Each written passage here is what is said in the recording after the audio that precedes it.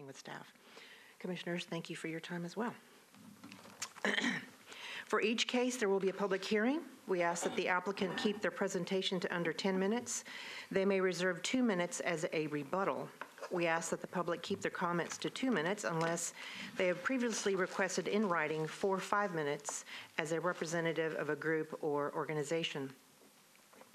Pursuant to the provision of Section 2.68.030 of the Metropolitan Code of Laws, notice is hereby given that a final hearing before this commission is appealable to the Chancery Court of Davidson County or the Circuit Court of Davidson County. This is statutory writ of certiorari. You are advised to seek your own independent legal counsel to ensure that your appeal is filed in a timely manner and that all procedural requirements are met. You should also seek independent legal advice regarding the applicability of the writ of certiorari to the specific decision of the Historic Zoning Commission. Items on the consent agenda will be voted on at a single time. No individual public hearing will be held, nor will the commission debate these items unless a member of the audience or the commission requests that the item be removed from the consent agenda. Robin, do we have any changes to our agenda? We do. The applicant for 2020 10th Avenue South has requested a deferral, and the applicant for 929 Montrose has requested to be removed from the consent agenda, and if approved, 929 would be heard at the end of the meeting. Okay.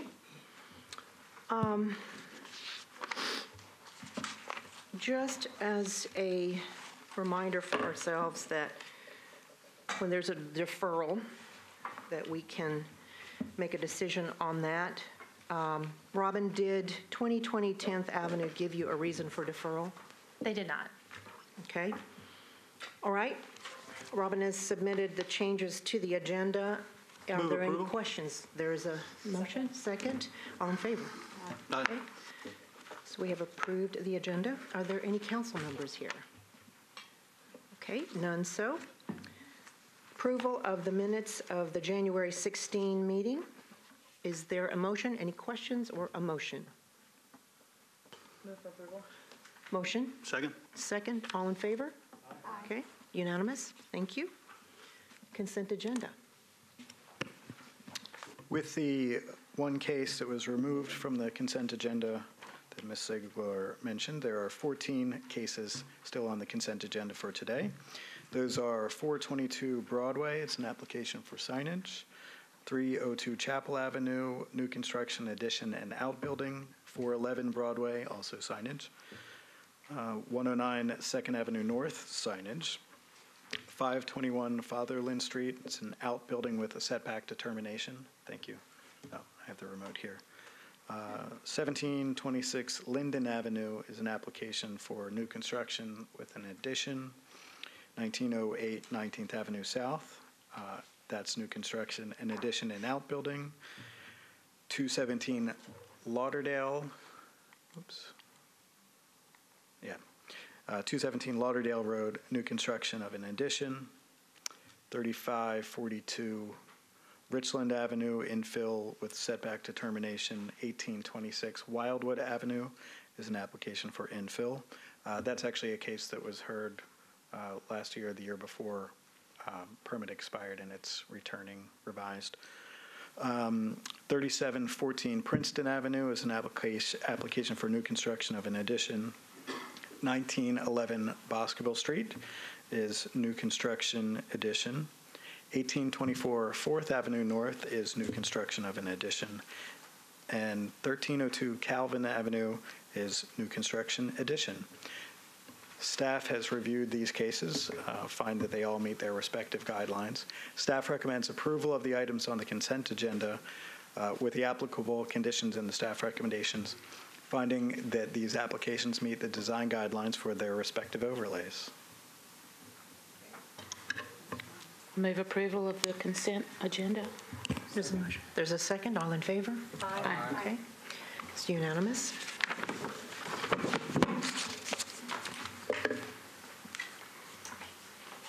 So overlay recommendation for Kenner Manor Neighborhood Conservation Zoning Overlay. Thank you. So first I wanted to point out that the map is different than what was noticed. So initially the boundaries included the entirety of the National Register District, but now they only include Kenner Avenue. The National Park Service found the district eligible for the National Register of Historic Places under Criterion A of the National Register's criteria in the area of community planning and development, and Criterion C for architecture. Kenner Manor is significant in the early suburbanization of Nashville, as large land estates were subdivided into smaller tracts in the early 20th century.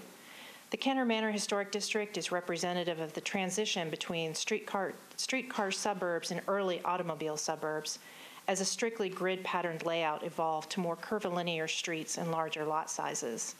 The range of architectural styles and forms employed within Kenner Manor represents the predominant trends in the early to mid-20th century, featuring the Craftsman, Colonial Revival, Tudor Revival, and English Cottage Revival styles. The most common house form includes bungalow and minimal traditional houses. Kenner Manor retains a strong integrity of location, design, setting, materials, feeling, and association. Staff suggests a recommendation of approval for the overlay as the district meets Criterion 5 of Section 17.36.120, since the district is already listed in the National Register. Staff recommends adoption of the design guidelines since they meet the Secretary of Interior standards. They're very similar to all of the other neighborhood conservation zoning overlay guidelines, except for, of course, they have some details that are specific to the historic context in this neighborhood. Did you have any questions for me?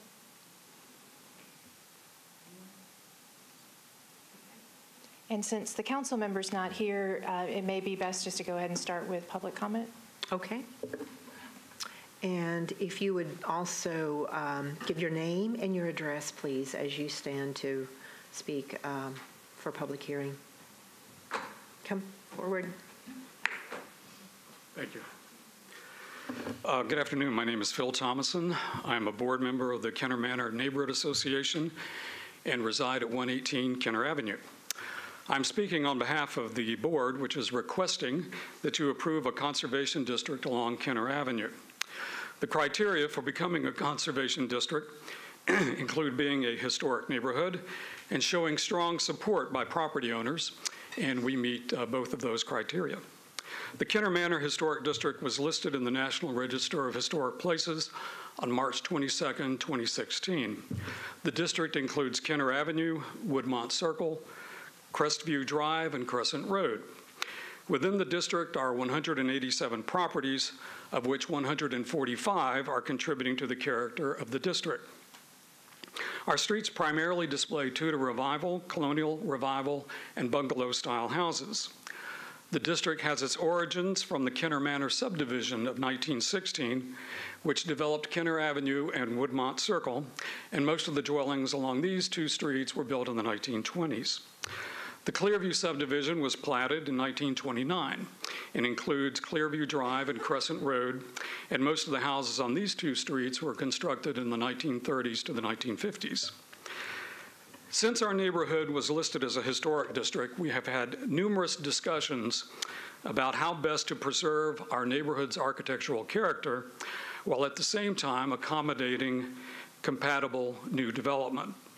We have discussed rezoning, a contextual overlay, and conservation zoning.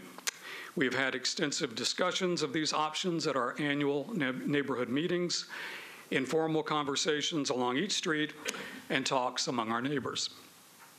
What came from those discussions was interest throughout the neighborhood in conservation zoning. And several months ago, we requested that Councilwoman Kathleen Murphy assist us in holding neighborhood meetings and conduct a survey to assess support. The board members went door to door with a petition to gather signatures expressing support or opposition to the proposed overlay. Councilwoman Murphy had an online survey, and the board also sent letters to those who owned rental property but lived outside of Nashville. We had initially proposed conservation zoning for the entire neighborhood, but there are sufficient numbers of residents along Woodmont Circle, Crestview Drive, and Crescent Road who felt that a contextual overlay may work better for their streets, so this area was not included in the final conservation district. we plan to have more discussions about a contextual overlay on these streets later this year. The Conservation District the board is asking you to approve includes Kenner Avenue, and along this street are 85 primary dwellings, of which 72 are considered contributing to the character of our historic district. Our street is remarkably consistent in its front and side yard setbacks, similar heights, and almost all the properties are of brick construction. Most were built between 1920 and 1930. My house is typical and was built in 1926, for which the first owner paid $7,900. I paid a little more than that. The property owners along Kenner Avenue value the architectural character of the street, and over 80% of those who filled out the petition or the online survey support the Conservation District. One of the reasons we have such high support is the concern over two recent incompatible construction projects on our street. We have several similar lots, and we want the Conservation District so we can have your help in getting the most compatible infill possible. Our street has a unique character, and it continues to be a desirable place to live. Recent advertisements by realtors selling properties on the street have had the headline, "Great opportunity to live on coveted Kenner Avenue." I'm not sure coveted is the right word, but we know we have a great street. Most of the houses on Kenner Avenue will reach 100 years of age in this next decade. The Kenner Manor Neighborhood Association Board respectfully requests your approval of our Conservation District so that our houses will serve Nashville residents for another 100 years. Thank you. Thank you.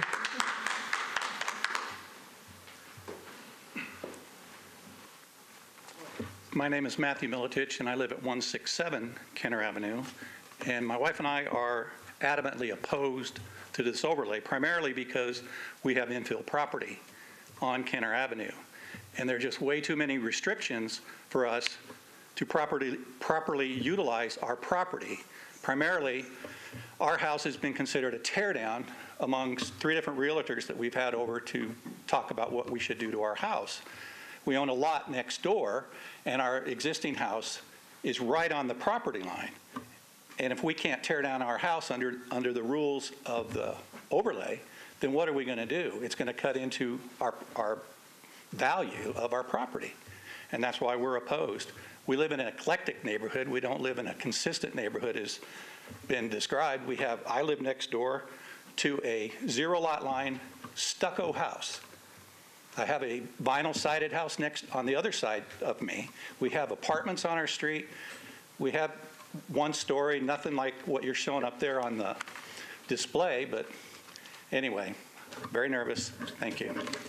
Thank you. Anyone else from public?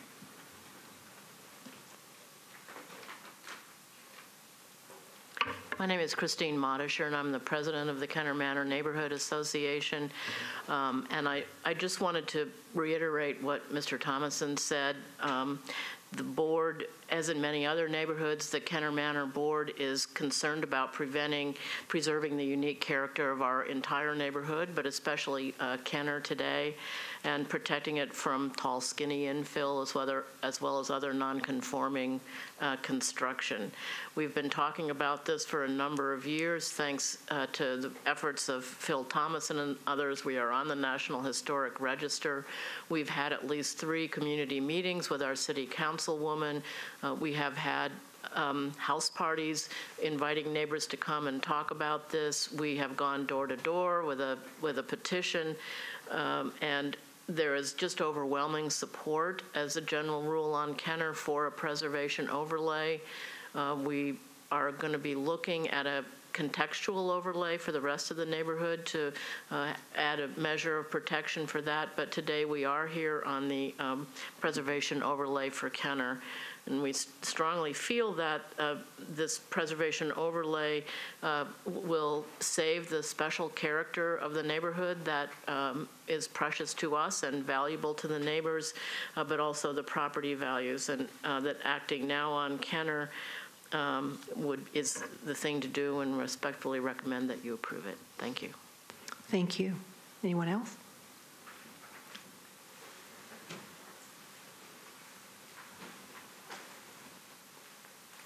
Hey, my name is John Moran. I live at 136 Kenner. I did an addition on my house 2 years ago and did it within the guidelines of what we're presenting here, and I think it's definitely able to do. I mean, not everybody sits there and thinks of their neighbors when they're doing additions, and which you can tell by driving up and down our street, the big tall houses that are down there. So, you know, this just puts protection on us. Some people do it right, some people don't, and this is to protect the ones that don't do it right. So I vote for it.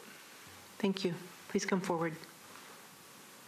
If there's anyone else, just please get in line so that we can hear you clearly. Thank you. My name is Steve Adams, and I own the property at 189 Kenner.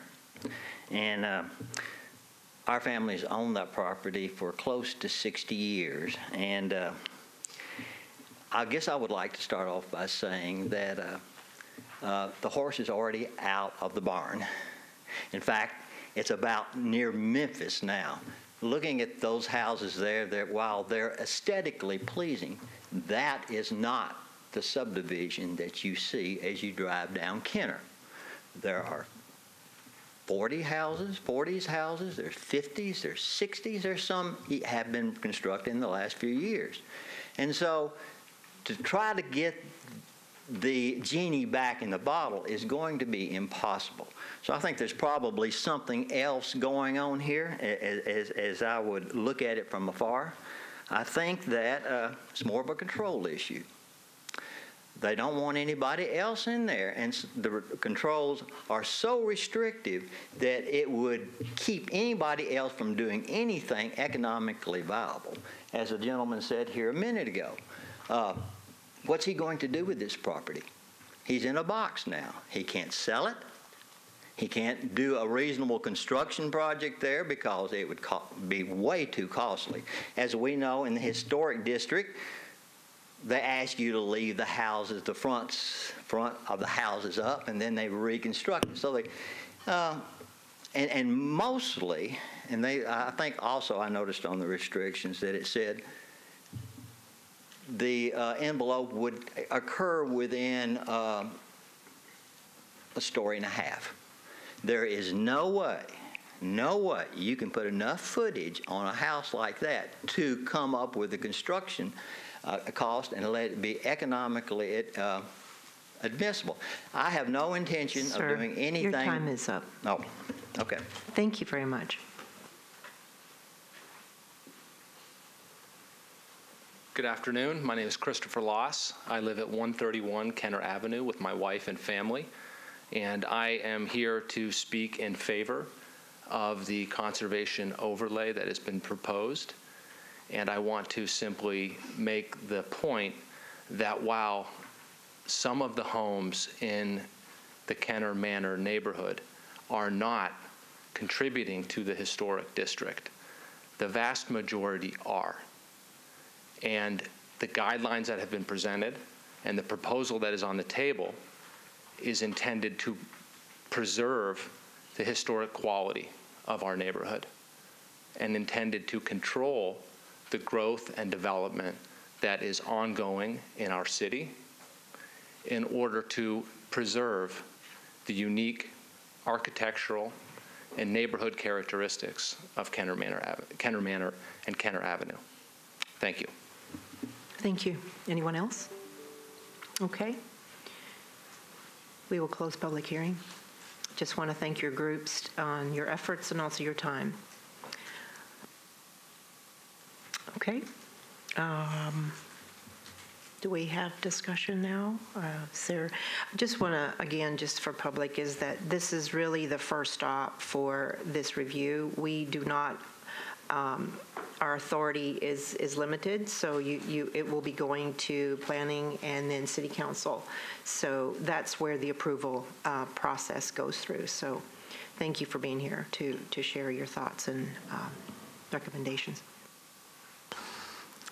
I'll add to that and have a question for staff coming from this, is that our charge is, one, to determine if the neighborhood meets the definition of to be have a conservation overlay applied to it, and to, if the guidelines appropriate and meet the Secretary of Interior standards. Often, anytime it comes to property rights, there's opinions on both sides, and this is a forum with which those will be heard, but our charge, again, is to decide those two things, not necessarily to win contests about what's right and what's wrong in terms of property rights.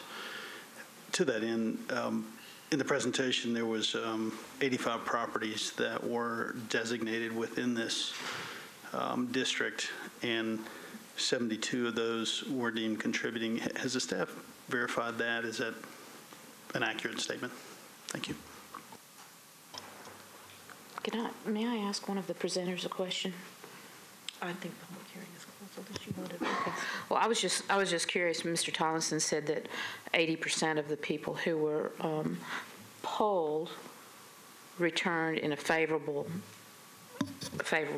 to this zoning overlay, and I was just curious about how many people that entailed of the 72% contributing properties, or the 85 total. That's about 2/3 of the owner-occupied houses on Kenner.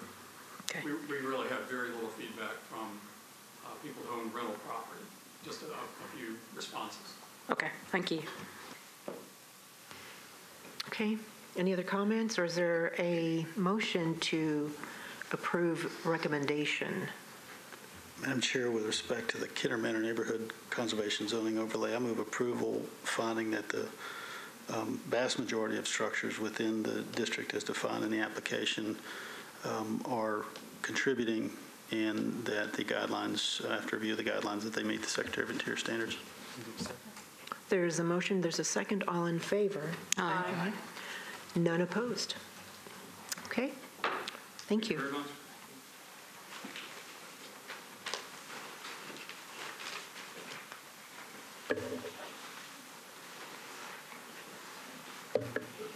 This proposal is to remove the top floor windows and replace them with pushed-back wall and roll-up doors at 128 2nd Avenue North.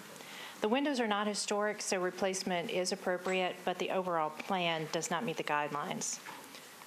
The project does not meet Section H 3 through 6 for the design and configuration of the proposed replacement windows.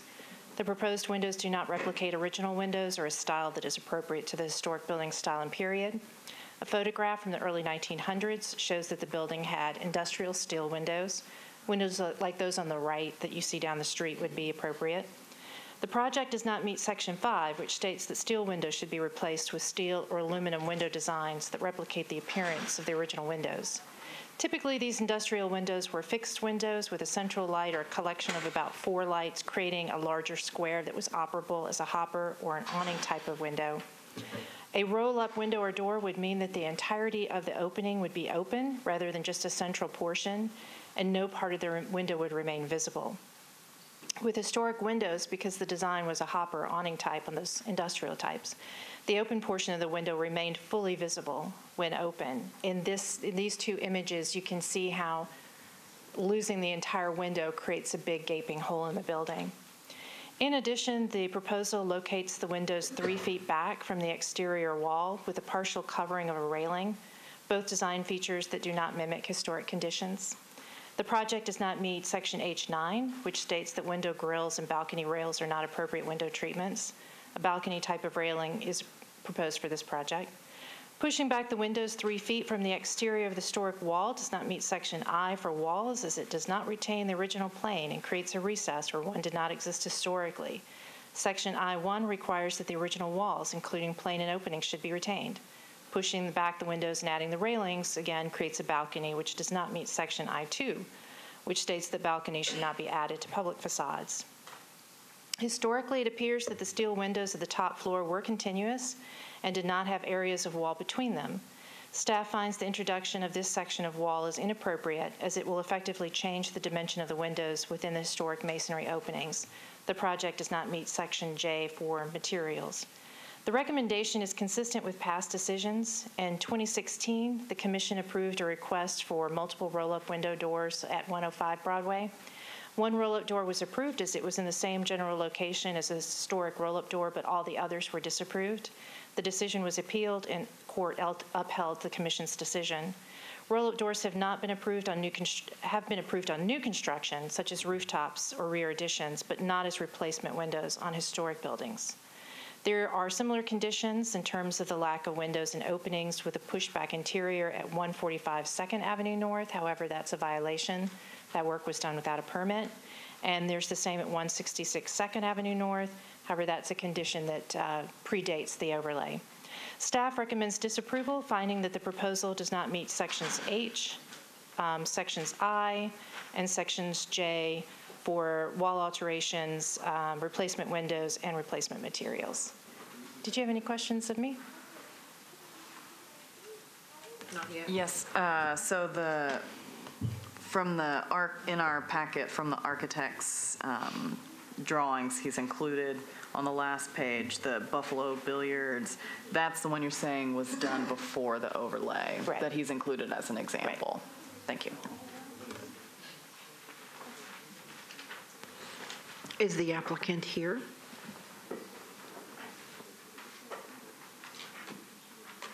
God, you make that sound so bad. I know. Manuel Zeitlin, architect, 516 Hagen Street. Robin, I think the one you quoted was 166 was the one that was done before. We also had 154 2nd Avenue, which shows recessed. And that's the violation. That's one. Okay, so they're both. Okay. So obviously I don't know if you have a photograph of the existing conditions of the building. You can back up. Oh, there it is. That's it. Yeah, that was it. So I think just sort of taking the different pieces, the second floor already has recessed openings that were there before we did, I think, the last bit of work on the building. The third floor, the top floor is the floor we're talking about. You mentioned the window, the original window went all the way across, but at some point that brick was added. It looks like it's been there for quite a while. So, if we need to take that back out, that's not a problem, but it seems to make sense to keep it. So we're really just looking for a solution to get to the owner's interest in having that ability to open up that top floor similar to the second floor. I don't think they'd be opposed to bringing that opening, the windows closer, to the back facade. Right now we're showing a 3-foot recess so they could have a small outdoor terrace, but if we did something similar to the second floor where you had a glass rail up at or iron rail, steel rail up at the exterior wall, basically creating sort of a Juliet balcony that when the doors are open, then you've got a balcony, but when they're closed, you don't have a recess, creating that shadow line. Either way would be okay with us. I think we've shown the existing windows on the top floor are already divided, and then the doors that we were proposing are actually way more divided than that. So we're trying to get close towards that approximation of the historic steel windows, even though it's not a steel window. We like the idea of the garage door, so you could completely open it. We'd be open to more of a folding door if that met with it. So it's kind of, I guess, putting it back in your hands in terms of direction on what would be acceptable to the board.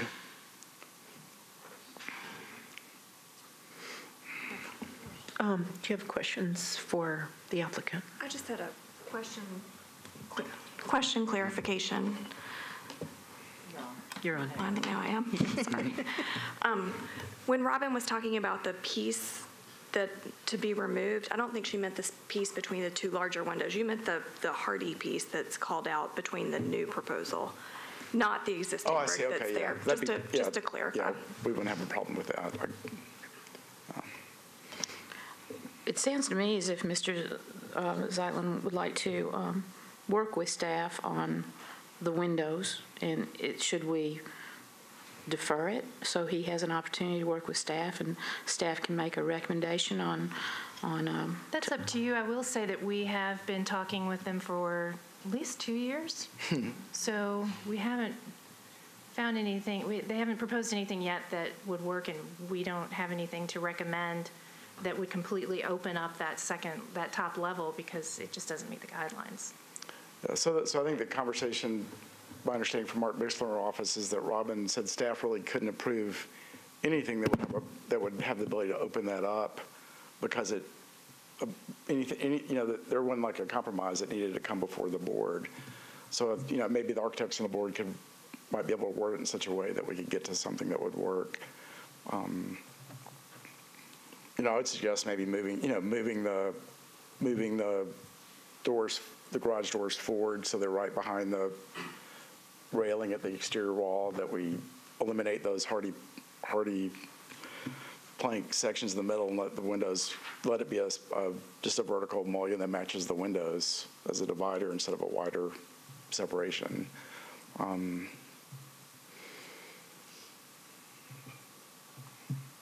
We might have more questions for you. Let us have discussion. Right. Someone open public hearing, close public hearing, unless you're here to speak. Okay, close public hearing, and we can have some discussion. Let me just have some clarification. On these windows, these openings, not windows, but the openings, is this Robin's, or whose project is this again? Is it Robin's? Is this your project? That was done prior to the overlay. Yeah. Correct. Okay. So applicant is asking for the same kind of application?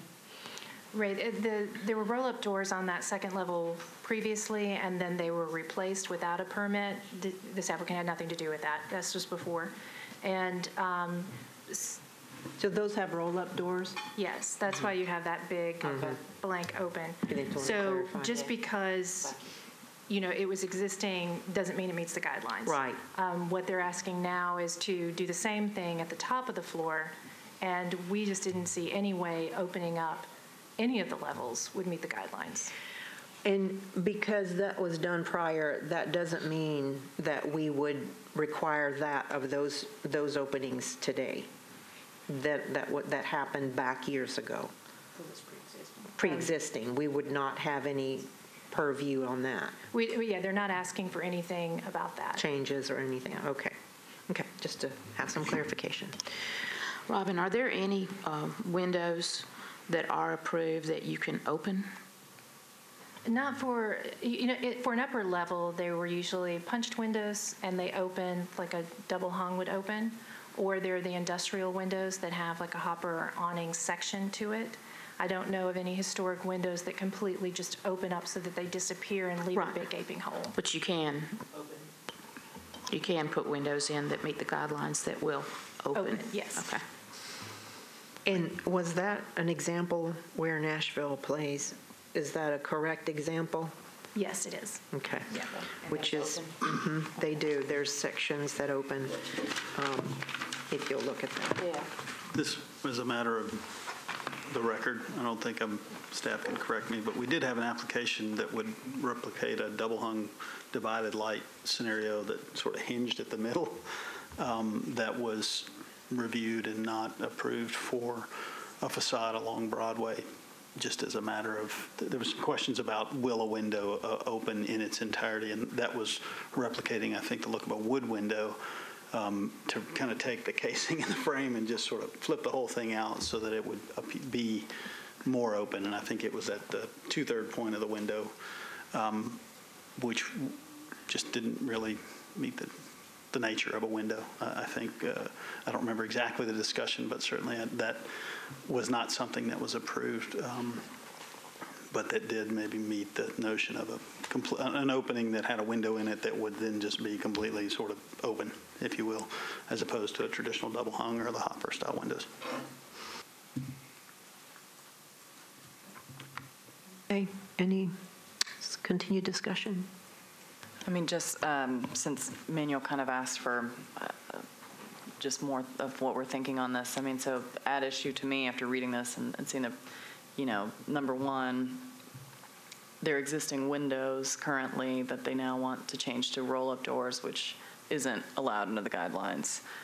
Number two, if you do a roll-up door, the second problem is if you do a roll-up door as example of the previously done work before the guidelines, it just creates, when they're open, it's just two huge holes in the facade. Third, if you push it back and create essentially a balcony, if you push it back and, again, you're changing that entire facade up front where there's no visible windows. It's just, again, an opening. Even though it's just 3 feet back, it's still an opening and not a facade as it is and as it was historically. So those are the 3 things that I just don't think you can get over. I can't get over for this application. And, replacing windows is fine, but replacing them with what is essentially just doors and a balcony is that is something I can't approve. I think okay, well, I don't have anything to say contrary to that. I feel like opening, the first floor is an example of moving sort of away significantly from something that is in keeping and keeping the building in a contributing state in terms of dealing with openings. And I think there's been lots of deliberation or it sees lots of applications and maybe not a whole lot of deliberation about the appropriateness of a roll-up door as a replacement, notwithstanding applicants and partygoers and bachelorettes and whoever else comes to various establishments desiring that and having a good time in downtown and in this entertainment corridor. We're charged with keepers of the facades and keepers of the building. So I'll echo your thoughts as well.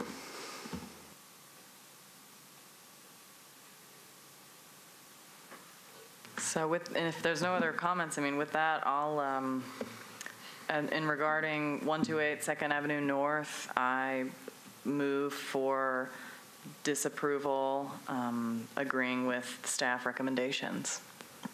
There's a motion. Is there a second? Second. There's a second. All in favor of the motion? Aye. Are there any opposed? None opposed. The motion carries.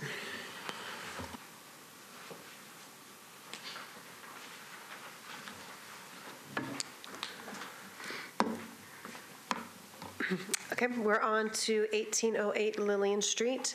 It is a circa 1910 hipped roof folk Victorian house that contributes to the historic character of the Laughlin Springs East End Neighborhood Conservation Zoning Overlay.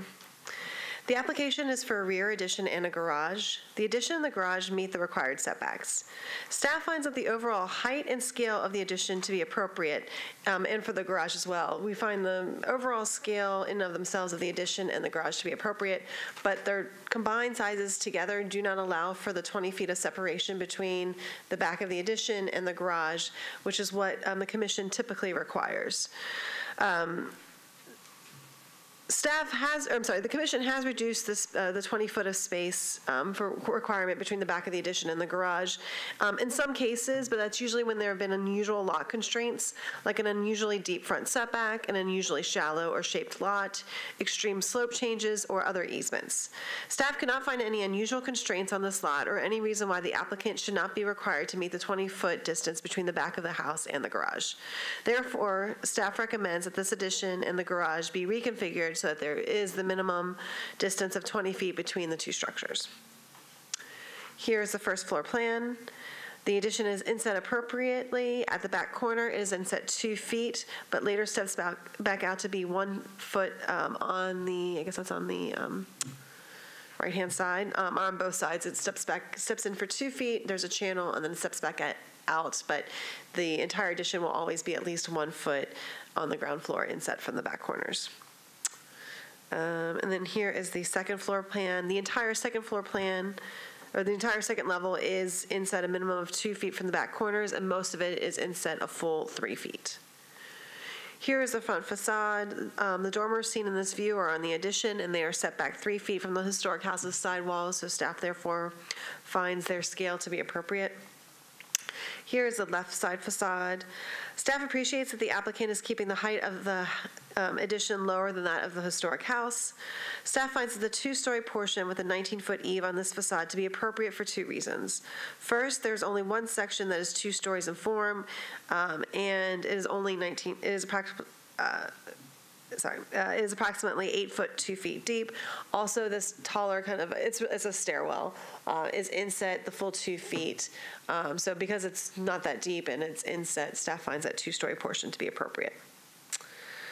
The applicant is proposing some changes to the window openings on the back of the historic house, which MHCC considers to be partial demolition.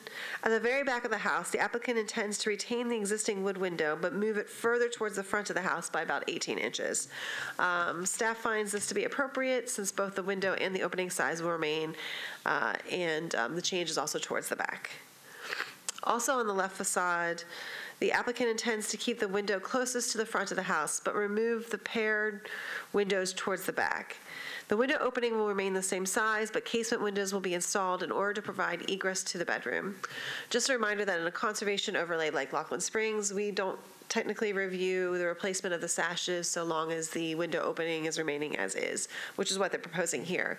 But staff is offering to work with the applicant to see if there's a way, because those are such really great diamond patterned windows, or to work with the applicant to find a way to see if we can work with the fire marshal or whatever to see if we can keep those windows and meet the egress in the fire code. Here's the right side facade. The applicant is proposing to remove a window opening on the right facade. The window is all the way back at the back of the historic house under a shed roof form that is different than the main form of the house. Staff finds the removal of this window opening is acceptable because it's located all the way at the back of the house and is not highly visible from the street. And then here are the drawings for the garage. It's just a garage. There's not really any upstairs space. It's 1 story, 2 bays wide. Again, the staff is finding that the scale and design of both the addition and the garage are appropriate in and of themselves, but together, because they don't allow for that 20 feet of separation, staff is asking that they be reconfigured to allow for that 20 feet of separation. So in conclusion, staff recommends approval with the following conditions. Staff approve the windows and doors, that the siding reveal be a maximum of 5 inches. I think it's drawn at 8. There be a minimum distance between 20 feet between the back of the addition and the garage. Staff approve the roof color and shingle color of the addition and outbuilding and the location of the HVAC. With these conditions, staff finds that the proposed addition and outbuilding meet Section 2B of the Lockland Springs East End Neighborhood Conservation Zoning Overlay Design Guidelines. Questions to Melissa? Melissa, to meet the 20 feet, it looks like on the survey they're showing 14 and a half feet. Obviously, it's up to the applicant to meet the request. It's 24-foot deep garage, so I don't know, maybe there's some to give there. So there's a question in here, which is if the configuration of the house changes and they still have the inset, I know there was one of the reasons are given that the 2-story form was acceptable was that it sort of was set in from the house. If you take the house and sort of go and then do that, is that is the applicant going to run into problems there with the house? And I know you can't comment on something you hadn't seen, but it wouldn't surprise me if it comes back that way. Let's look at the elevation. So it's possible that 2-story form on top that is a 2-story stairwell. We would want that to be inset 2 feet. The part towards the back where the eave height's matching the eave height of the house, as long as those dormers were inset 2 feet, or, the ground floor, we could perhaps be okay, or the commission has approved in the past similar situations where that walls at the back, they kind of line up with the side walls of the house. So that's a possibility. They are kind of at the minimum for the rear setback, so they're at 5 feet for the rear setback. Any less than that's not really feasible for kind of getting in and out, so.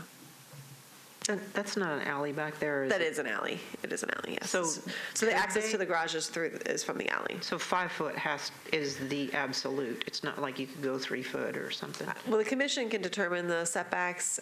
Typically, staff has recommended no less than 5 when there is, when the garage doors face the alley, just because you kind of need enough room to turn in and out. I think Public Works has weighed in on that one as well. Yeah. But I mean, if they were to go with that 20 foot in between, would they have anything to play with there? Anyway, just comment. Yeah. Anything else, commissioners?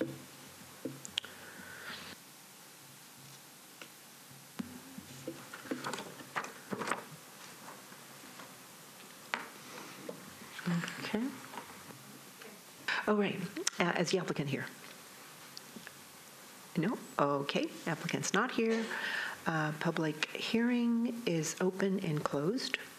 So thus our discussion or a motion.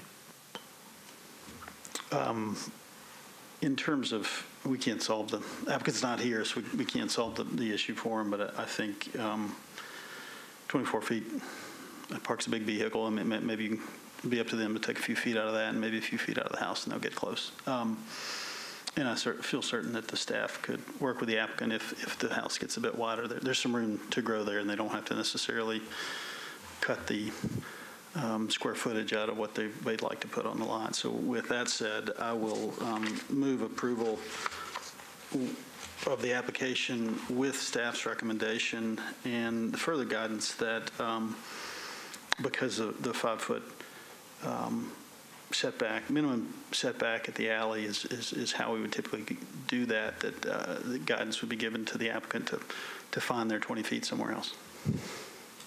There's a motion. Second. Second. All in favor? Aye. Okay. None opposed. The motion passes.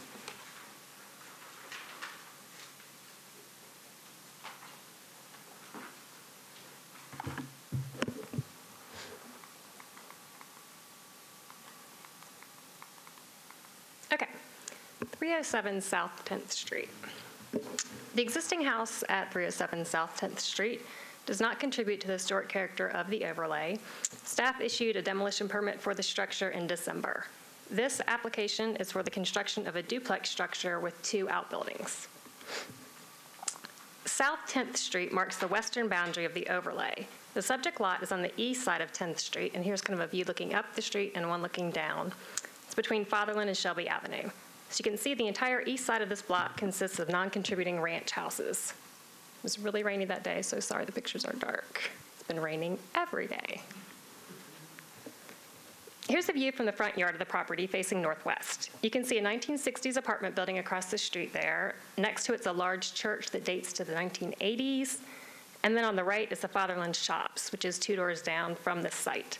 The proposed setback of the new construction will be approximately 41 feet from the front property line, and this will place it in between the setback of the houses on either side, which is appropriate. The side and rear setbacks all meet the base zoning requirements. Here are the proposed front and rear elevations. The proposed height is approximately 30 feet from finished floor, with eaves that are about 20 feet high. The width is about 33 feet at the front, and it steps out to a maximum of about 40 feet at the back. So there is no nearby historic context. While the proposed infill will be larger than these non-contributing houses on the block, it's also consistent with the height of other nearby properties. The Shops at Fatherland at the top here was approved by the commission and constructed in 2015. In the middle is that 1960s apartment building across the street. And then in the next block, there's 2 recent condo developments, and they're 2 and 3 stories tall. The commission approved those in 2015 and 2017. Staff finds that the height and scale are appropriate because there's no historic context and because the height and scale are comparable to other projects approved by the commission in this vicinity. Here are the side elevations. The proposed materials include lap siding and an architectural shingle roof. Staff should approve the final materials, including windows and doors, prior to purchase and installation. Moving on to the outbuildings. The applicant proposes 2 outbuildings with a total proposed footprint of 994 square feet, which is less than the 1,000 square foot maximum. Both outbuildings will have garage doors facing the alley.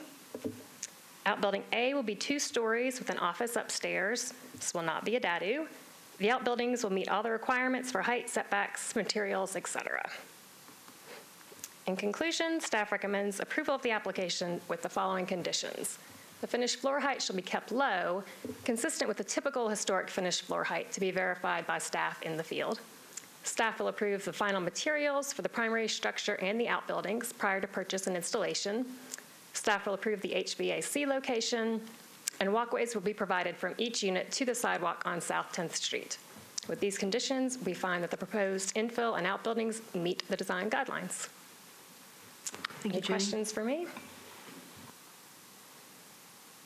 Okay, we might later. I know the applicant is here. Okay. Applicant? Oh, that's it's not him. Oh, okay.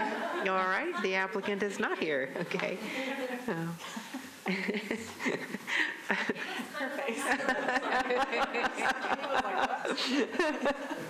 You could stand in for him if you like.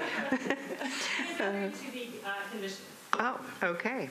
So open public hearing, close public hearing. Jenny has said that the applicant has agreed to the recommendation. So with that, discussion or? So I'll make a motion that we approve 307 South 10th Street with staff recommendations. Second. Motion and a second. All in favor? Okay. None opposed? The motion passes.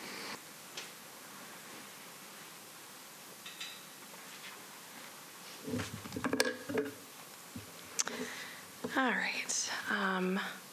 So this is for 1319 7th Avenue North. The house located here is a single-story residence that contributes to the Germantown Historic Preservation Zoning Overlay. The application is to construct an outbuilding that includes a dwelling unit. And just first, a little bit of a background. For most of our overlays, the design guidelines include DADU standards that closely mirror those that are in the zoning code. That's not the case with Germantown, the Germantown guidelines, as they were recently revised. The reason for that is that most residentially used properties in Germantown are not zoned as R districts, which are 1 and 2 family residential, which permit DADUs with those conditions that are in the zoning code. Instead, in Germantown, most residential properties are actually zoned either a mixed use or an office residential zoning and category, which allow frequently multiple dwelling units on a property. And in those cases, they're not considered DADUs, so they wouldn't have to meet the DADU standards.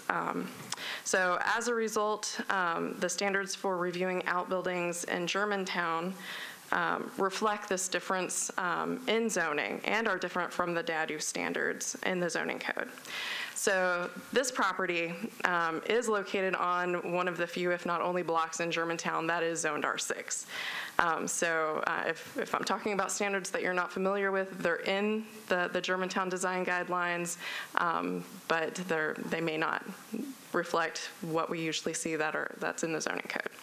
So here we have the house, and then as proposed, the DADU is located at the rear of the lot. The footprint and the setbacks meet the design guidelines for the Germantown overlay, and the outbuilding will be accessed via the alley. At 20 feet 3 inches tall, the proposed DADU does exceed the height of the historic house by approximately 2 feet 9 inches when measured per the italicized language in the design guidelines, which reads that outbuildings should not exceed the height of the principal house, and goes on to say that the principal building should be measured from the floor line to the ridge of the main massing of the house, and the outbuilding should be measured from grade to ridge. So that's what staff used to measure this. So staff would recommend a condition that the overall height of the outbuilding when measured from grade not exceed the height of the house when measured from finished floor to be consistent with and meet the design guidelines for Germantown. So here are the left and the front facade of the proposed outbuilding. The outbuilding's known materials as well as the knee wall height meet the design guidelines.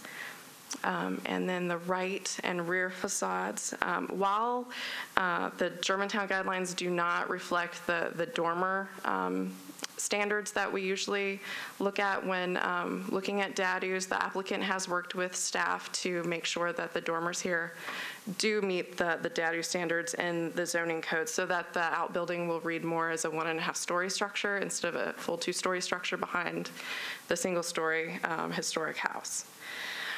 So in conclusion, staff recommends approval of the project with 2 conditions. One, that regarding the height of the house, that the overall height of the outbuilding when measured from grade not exceed the height of the house when measured from finished floor. And 2, that staff approve the final details, dimensions, and materials for the roof color, windows, doors, garage door, and driveway. So with these 2 conditions, the proposed outbuilding would meet the Germantown guidelines. So if you have questions, I'm more than happy. I know. Melissa, just a small edit. It was in the text, but on your heading, it's 1319 7th Avenue North. Yes, it is. And the top, it says south on our packet. On the packet. Oh. That's just a small edit, just to make sure, Oh, okay. since we've said My it verbally, apologies. it's north. Just, yeah, for clarification. And then also for me, when I was reading through this the other day, because I haven't seen one of these with the Germantown. So with the difference between, so since most residentially used lots, structures in Germantown are zoned that mixed use, that is what the Germantown design guidelines reflect as far as outbuildings.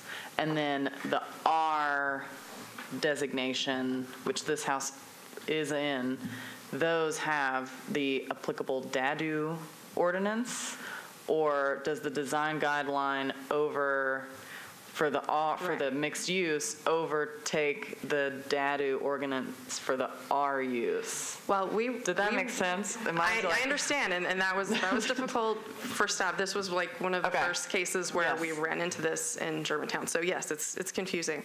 So in this case, we review our guidelines.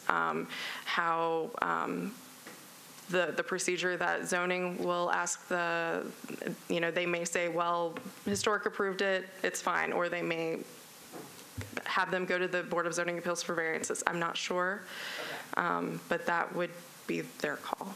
So you're saying, but the way you analyze this was under as if it were a Germantown outbuilding in this mixed use. Well, and the base zoning, I just kind of put that background in there to kind of give a background as to why the Germantown design guidelines differ, a reason why they differ from the DADU standards. So it just looks at outbuildings. It does not differentiate their base zoning because we don't really review the base zoning. Okay, Robin. Understood. So, but you did analyze it due to the design guidelines of Germantown. Okay. Correct. Okay. Thank you. You're welcome.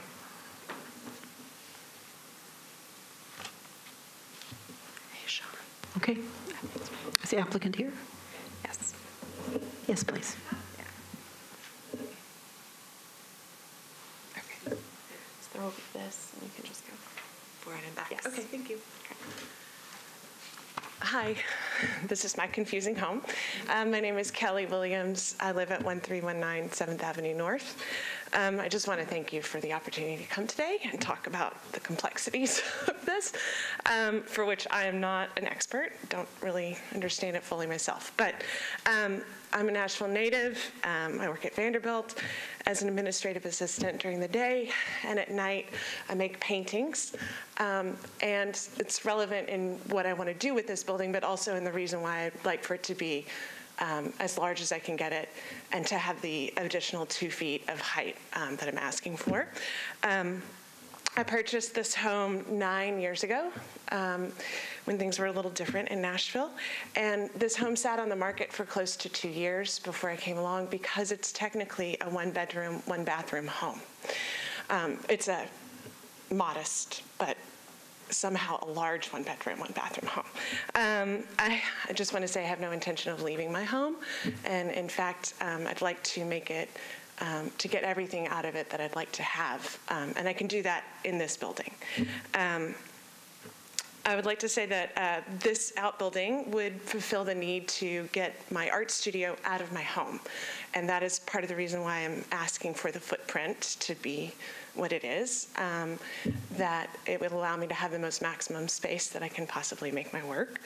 And then the addition of the bedroom and bathroom on the top of the outbuilding would allow me to have some much needed living space. As it is right now, my mother cannot actually sleep in a bedroom because there's only one. Sometimes we fight about it, but that is the goal for this project. It would allow me to do everything I need to do in one project in the most cost-effective way. I just want to show you the context for this house.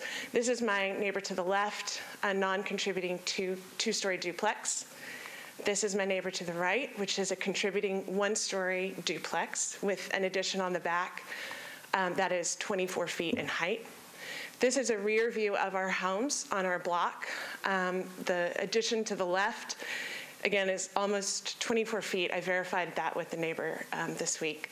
And I also just want to point out the extreme grade and the slope of the backyards here.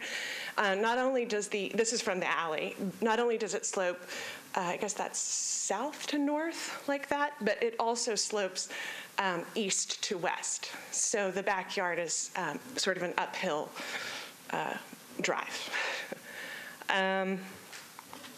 Again, this is the two-story addition in the backyard. This is sort of taken from approximately where the dadu would be built. And again, I just want to go back to this. Because of the grade of the yard and the extreme slope, the dadu would actually not sit above the ridgeline of the current home.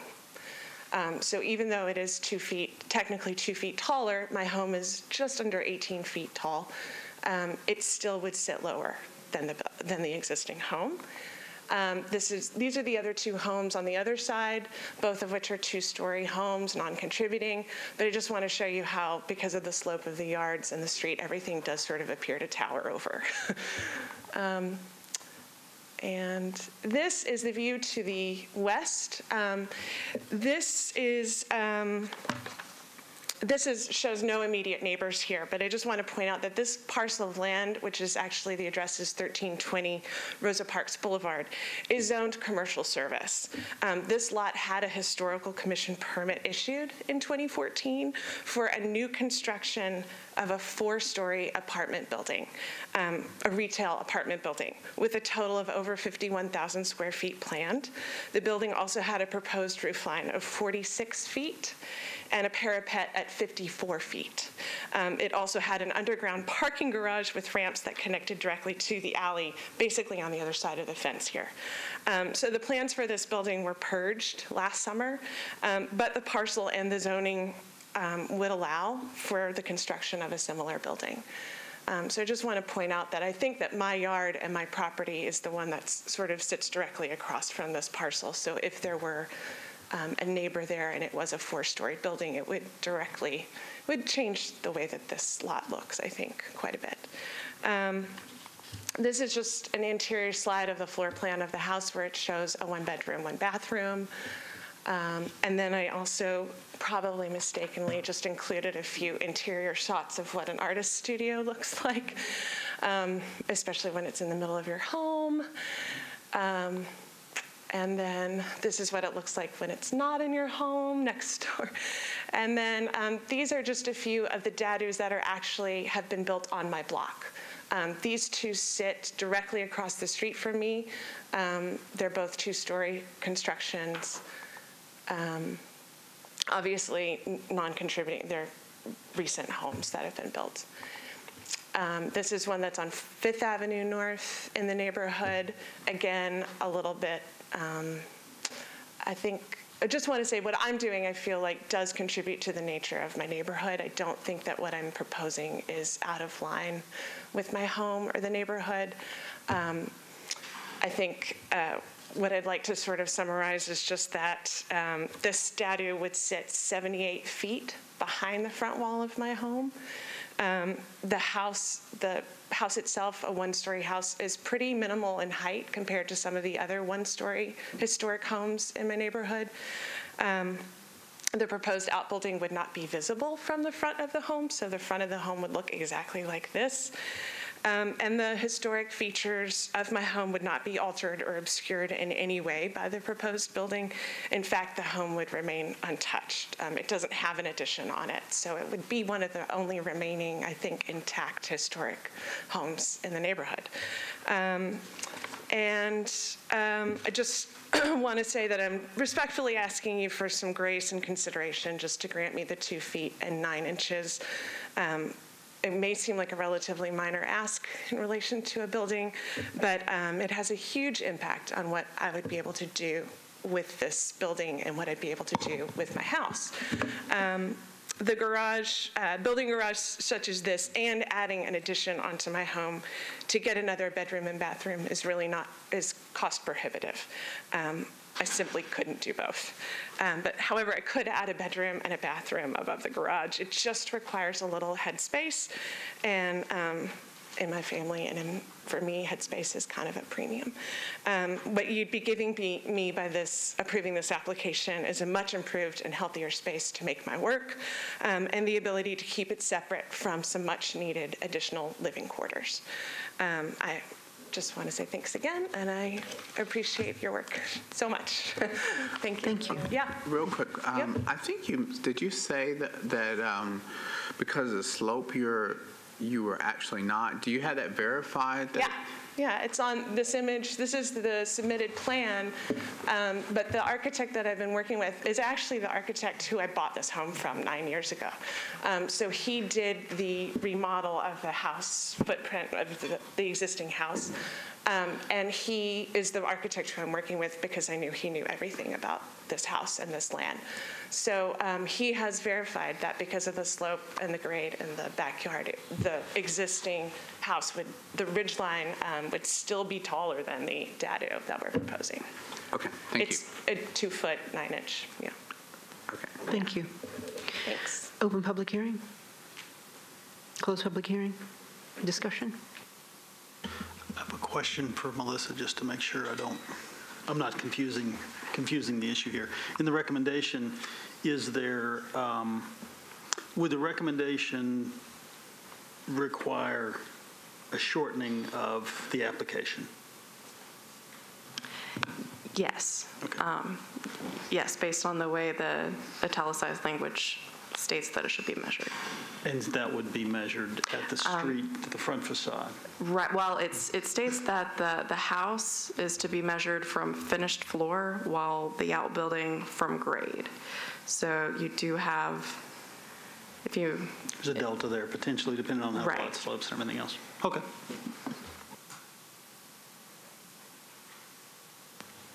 Okay. Discussion. Just from the presentation, I understand, Melissa, and following, the guidelines in the italicized language to the T,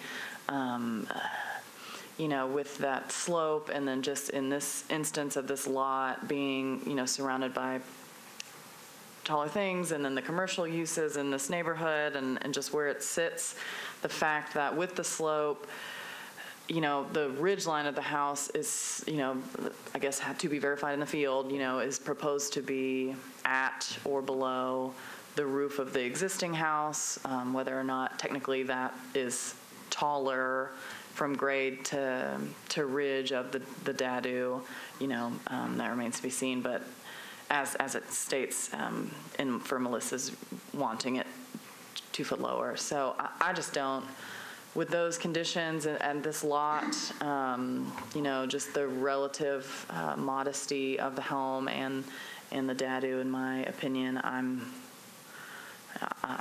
I don't have an issue with it as proposed. I feel the same way, but I just want to make sure that it's like verified before, and we're not going back having to ask for forgiveness later. I mean, I'm not insinuating you guys are saying that too, but that's my only concern about allowing it, because then if we do, and now you're 6 inches over, or whatever, and especially when we get away from what's written.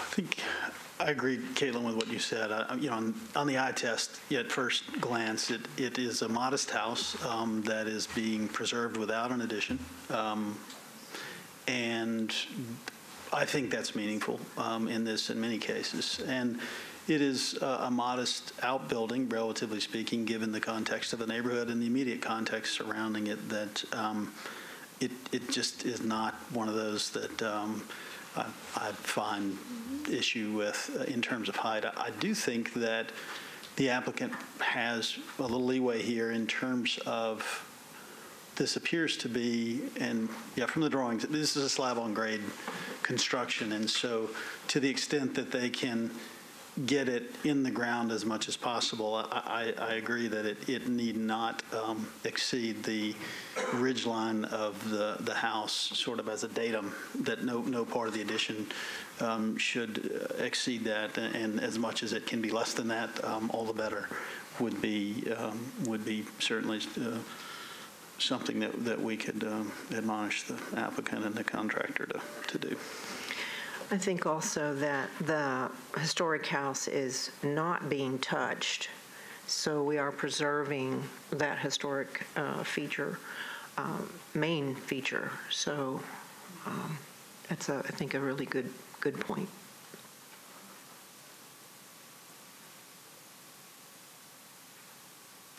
So if we modified the first condition, would we say, where would we say it be measured from? Because we wouldn't say finished floor. I think if you established the datum as the peak of the existing roof. Peak of the existing roof, okay. Or may I make a suggestion, because you have drawings that show that, maybe just taking that condition out, not trying to reword it, but just take it out and say what they've presented. Okay, great. It's even better. Okay, I make a motion that we approve 1319 7th Avenue South. North. Yes, Sorry. I'm sorry. No, you're right. Sorry. You made that correction before. I apologize, Mr. Chairman. We make a motion that we approve 1319 7th Avenue North with staff recommendations, with the exception of recommendation number 1 to be per the drawing submitted. There is a motion. Is there a second? A second. There's a second. All in favor? Aye. Okay. Any opposed? None. The motion carries. Thank you very much.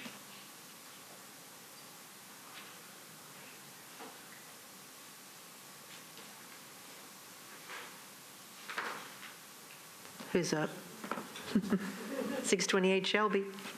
Mr. Paul. Can you switch back to ours?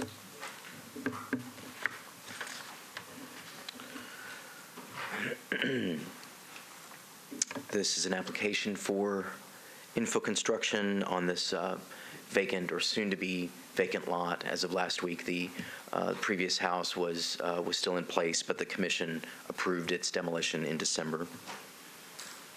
The proposed infill is a 1.5-story, 2-family residence with a ridge height of 30 feet 3 inches. It'll be 35 feet wide. These dimensions are within the range of historic building heights and widths on this block, and the commission has approved infill over the last few years with similar dimensions. One condition is that the site plan submitted does not include the adjacent contributing building. Staff requests as a condition of approval that a site plan be submitted revised to verify that street setback. The materials have all been approved in the past, the usual split face block, fiber cement siding, and board and batten.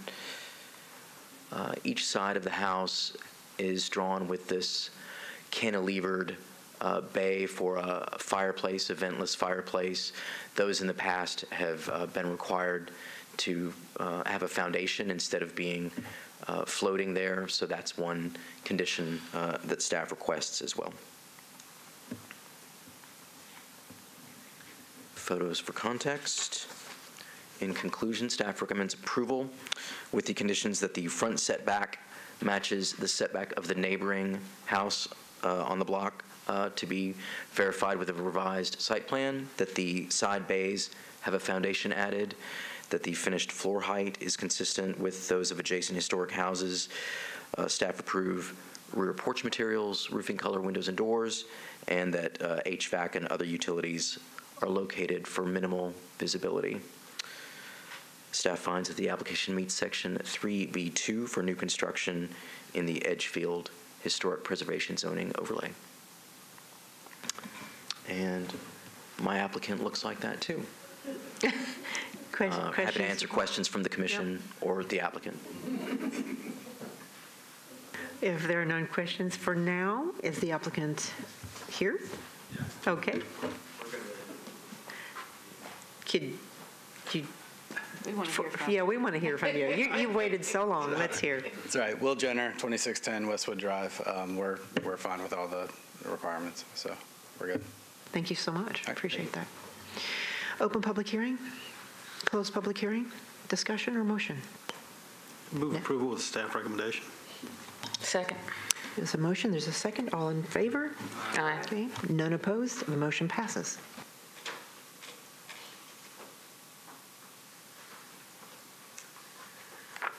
Okay, 2009 27th Avenue South is currently a vacant lot. In 2017, MHZC approved the demo of the house previously on the lot. This application is to construct infill and an outbuilding on the lot. Just to kind of orient you, the commission has seen several projects on this block from the same applicant. It's at the corner of Woodlawn and 27th Avenue South. You approved an addition, an outbuilding, then on a vacant lot you approved an infill, then 2 additions, and so this is kind of the last lot of that overall development. I'm going to go through this fairly quickly because staff doesn't have any new suggested changes, and it's my understanding that the applicant is okay with all of the conditions. So here's a site plan showing the infill and the outbuilding. You'll notice that the house next door is set way far back in the back of the lot, which is unusual, but this one will be closer to what the house on the other side is. And staff will obviously do a inspection to ensure that the front setback does meet the historic context. Here are the front and side elevations. The overall height and width are in keeping with the historic context. The house is a little bit narrower, which allows for that side porte cochere at the back of the house. And it is deep, but it's a very deep lot, so staff found that that scale was appropriate. You can see at the front, it's 1.5 stories, and it's more like 2 at the back. There are some 2-story houses. The one next door to it at the back of the lot is 2 stories, so staff found that the scale is appropriate. So that's the back and the other side. Here is the 2-story garage at the back. It will not be a dadu because this area is zoned single family. And staff found that a 2-story was appropriate because the eave heights of the garage were less than the average eave heights of the proposed infill. Here are some context photos. These were taken actually before any of the renovations happened. I believe the addition at the top has already been constructed. They're working on the one in the middle that's getting an addition. There's a vacant lot where they're building a house, and here are some of the other existing houses on this block. So in conclusion, staff recommends approval with the following conditions. The finished floor height be consistent with the finished floor height of adjacent historic structures. Staff approve the front setback.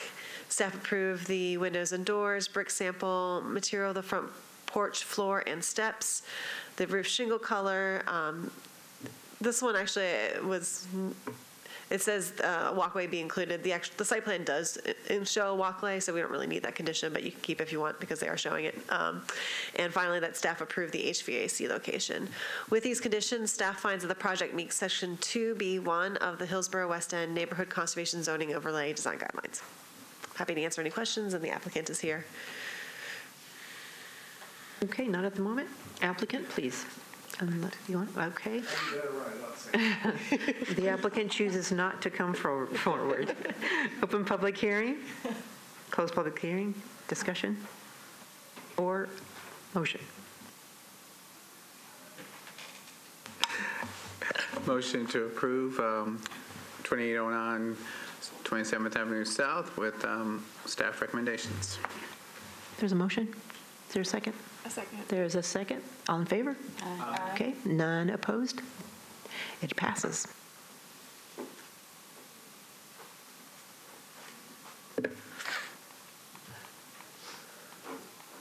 Okay, we are on to 929 Montrose, which was pulled from the consent agenda. This house is a little bit complicated, so I apologize if I take some time in explaining it. So 929 Montrose is a pre-1908 folk Victorian house that contributes to the historic character of the Waverly Belmont Neighborhood Conservation Zoning Overlay. It is located at the corner of Montrose and 10th Avenue South. The house has been altered at the rear over the last century. Sometime between 1957 and 1968, the former porch at the rear was enclosed and extended wider than the house. So you can see the wider portion in the Sanborn map from 1957, it's not wider, but in the 1968 black and white photograph, it is wider. So today, the entire back roof of the house is kind of a low-sloped shed roof form for the entire width of the house and even extending a little bit wider. And staff did indicate to the applicant that we would be supportive of bringing up and maybe hipping but changing that roof form, and they are proposing to do that. So here are the proposed changes to the roof form on the left facade. The red indicates the new roof form for the left part of the historic house, and on the side elevation, the blue roof form is kind of on the other side, like towards the right side of the house, like starting in the middle and going to the right. So staff is okay with these, the changes in this roof form, because particularly that part that extends wider, we know that that's not historic, and find that the new roof form is compatible with the historic house's roof form. And also on this facade, just before I move on to the other facades, the applicant is planning to add window openings to the existing side extension, which again staff finds to be appropriate because this part of the addition we know was built after 1957. Here is the the 10th Avenue South facade, the right facade. Again, you can see it right now, it kind of has that low slope shed roof at the back. We think that that part of the house has been extended or has been altered because the Sanborn map shows it as set in, but it's now flush with the house. So there's been a lot of changes to this house, which we don't 100% understand, but we have what we have. So they're raising up that roof form to be still lower than the ridge of the house, but higher than it is now. And again, staff finds that to be appropriate because we didn't find that the shed roof form was particularly important, and found that the new roof forms are compatible with the historic house. Also on this part of the house, the applicant is adding a door and a window opening. Again, we think that this wall has been altered in some ways over the years, so we're okay with those changes. Here is the site plan. The addition is meeting all base zoning setbacks. Once the addition is constructed, the applicant intends to use the front part of the house as one residential unit and the back of the house as another residential unit, so it will be a duplex. Because of that, they are adding walkways kind of from the parking area and also from the front street. They are providing for 4 uncovered parking spaces at the rear. You can see here that on the right side, which is the side that faces 10th Avenue South, the applicant is only intending to inset that portion of the addition by 1 foot 6 inches. Staff typically recommends for a addition of this size that it be insetted full 2 feet. On the right side, because that area is an existing addition, they're actually stepping it in much further, so it's a little bit in from what would have been the main wall of the historic house. Making sure I didn't miss anything. All right, so here is the first floor plan and the left facade, left side facade. The addition, as I mentioned earlier, will add a second residential unit behind the historic house. The applicant is proposing a 2-story addition behind this 1-story house. Because the lot slopes down towards the back of the lot, the applicant is able to step the floor line down of the addition, so the addition's ridge and eave height are just 2 feet taller than. So staff, for the most part, finds that being 2 feet taller could be appropriate. The commission has approved such taller additions in the past. But I'll explain a little bit some of the issues that we have with the addition. So this facade that you're seeing right now is on the interior of the block. On this side, the addition steps in close to 7 feet from the existing non-historic side addition. This new part of the addition is inset 1 foot from the line of the historic house. After a depth of 4 feet, the addition steps back out to line with the wall of the existing addition. This part of the addition will have a side-oriented gable in line with the existing addition and extend 2 feet taller. So it's kind of complicated, but in this case, the taller portion is, it's not necessarily 2 feet taller than the main ridge of the house on this facade. It's 2 feet taller than the new roof form that they're creating. And because that wasn't really a historic roof form, staff is fine with the height on this facade. Staff also finds that the materials for this addition are largely appropriate, except that the walls are shown to be clad with a 10-inch lap siding, and the design guidelines say that the maximum reveal should be 5 inches. The commission in the past has approved wider siding than 5 inches as an accent material, but here we're finding that the material is being used as the primary material, so we would want the main primary material to be a lap siding with a 5-inch reveal, and maybe the 10-inch could be used as an accent other places. Here is the right facade. This is the facade that faces 10th Avenue South. On this elevation, the addition insets just 1 foot 6 inches at the back corner of the house for a depth of 4 feet. When it steps back out to line with the main right side wall of the historic house. The 2-story portion of this addition begins after the addition steps back out. So the 2-story addition is not inset at all from the main wall of the house. Since the addition's eave and ridge height are over 2 feet taller than those of the historic house, staff finds that this taller portion of the addition should be inset a minimum of 2 feet on this side. This will keep the larger scale of the 2-story addition from overwhelming the 1-story historic house. So I'll kind of show what I mean here. So here is the addition is seen from the front elevation. I think you guys can see it better on the screen than we can see it up here. So staff is okay with this addition being taller on that side, but over here we're asking that the taller portion of the addition be inset 2 feet from the side walls, just to kind of better differentiate those two elements and keep the overall scale intact.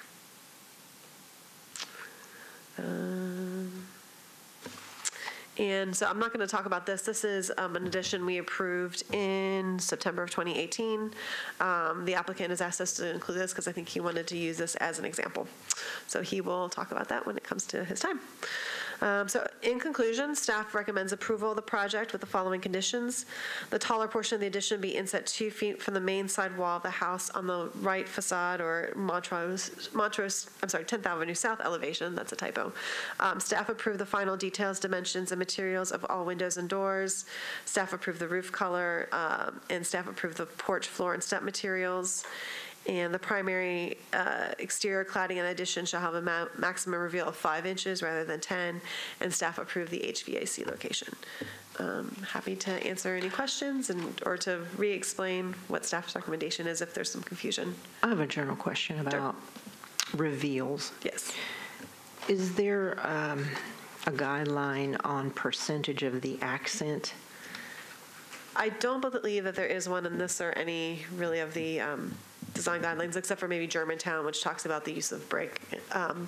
But so there isn't really a clear definition in the design guidelines as to what's an accent material versus what is a primary material. I mean, you've not run into any issues with that where they'll say, well, it's an accent material, so we can do 50% of the building in this 10-inch reveal versus a 5-inch reveal.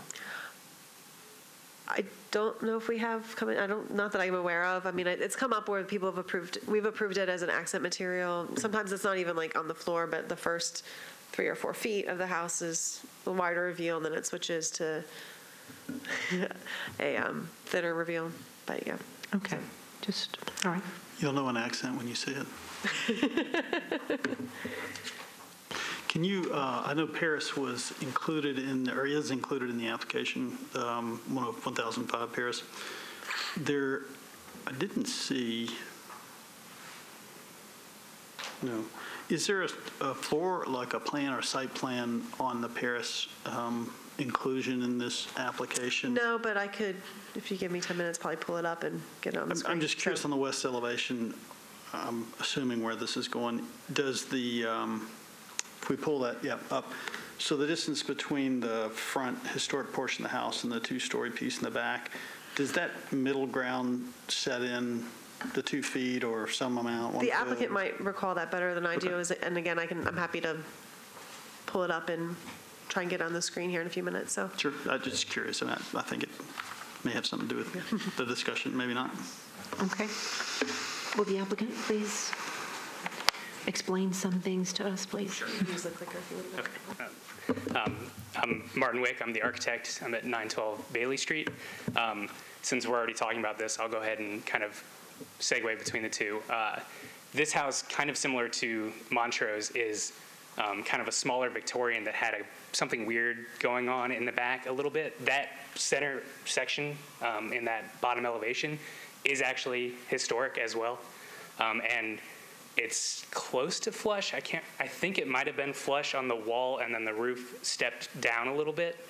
When we originally looked at it, we had thought we would be able to remove that portion as well, but that ended up staying. So I think it's either flush or very close to flush all the way back on that elevation. And then when we get to the gable going the other direction, I guess it probably stepped in just a little bit, but we step back out to the same plane as the front gable.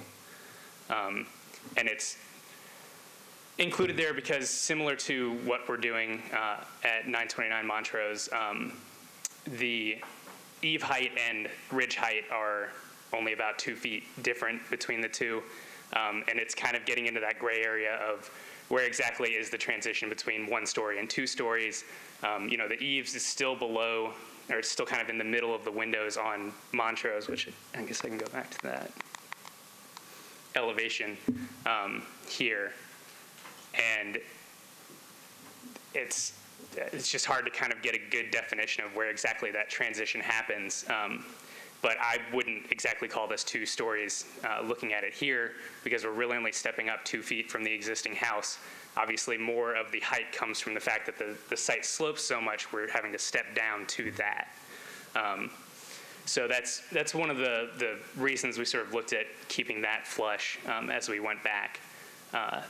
The other reason we're kind of trying to make a sort of more dynamic elevation here, we're working with a developer on this, and because of the neighborhood and sort of what they're trying to do with different projects there, they want to try to maximize their footprint, what they can get out of the project, and in a lot of situations that leads you to pushing your walls all the way up against that setback and just going straight back with it. We're kind of trying to create something here that at least that gable is the same width as the front gable of the house. We're kind of using that to respond to, I guess there's not, let's see. There's the front elevation there. Using that as sort of our response to where we're putting that gable there, and then stepping back with the main massing of the elevation again to go back on that back gable. As Melissa said, we're working with a really unusual roof line here. A lot of Victorians that you see around in neighborhoods will have these front gables that come off, but then as you get back to the main massing of the house, they'll kind of have a big hipped portion that gets a little bit taller. With this one, for whatever reason on that addition, they just sort of knocked the whole back off and put a big flat roof over it. So we don't have that height that a typical Victorian might. So we're going a little bit taller than the existing house because it is so short, but we are trying to keep our massing of the elevations, the roof slope, everything in line with the existing house to sort of respect what was there, while also trying to modernize this lot. So if you have any questions for me, I'm happy to answer any. The other recommendations on there, do you agree with all of them? Yeah, the 5-inch lap is fine. We're happy to switch that up. As I've said, we've done some projects where it kind of switches back and forth, but I would agree this is the bottom half of that elevation is definitely the major portion of it. So we're happy to switch that back to the 5-inch. Thank you. Yeah. So is the condition number 1 that you're? I believe so. You don't want the inset at all, or did you say? I mean, we have portions of it inset, and in I believe the description for a 1-story addition on a 1-story house is only to step in 1 foot. So, it's that sort of gray area of where are we actually becoming 2 stories? We're only 2 feet taller than the existing house at both eave and ridge. Obviously, the slope makes a big difference there. So it's. And you did a foot, is that right? Yeah, it's 18 inches on that side. And then that one gable steps back out for, I think it's about 16 feet wide. And then the majority of the addition steps back in as well to that 16 inches the rest of the way back. Okay, thank you. Can you point that out Does this have a laser? Is it the little? Yeah, use the pointer, just so we're clear what we're talking about here. Okay. So I think part. that we're talking about this step in here is the 18-inch step in, this line, and then this is where it steps back out to that gable. So like the front of the house, we also have a small bay off of that side, but it doesn't have a foundation there. But the larger gable that steps forward is, I think, the main contention. But it's also only 16 inches or 18 inches back past that. So if the 2-foot condition is held up, we'll have to step the entire wall back.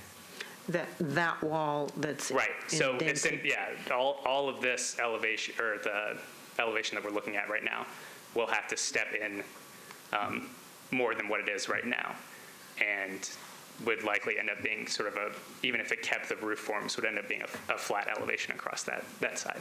Is the other side 1 foot or 2 foot?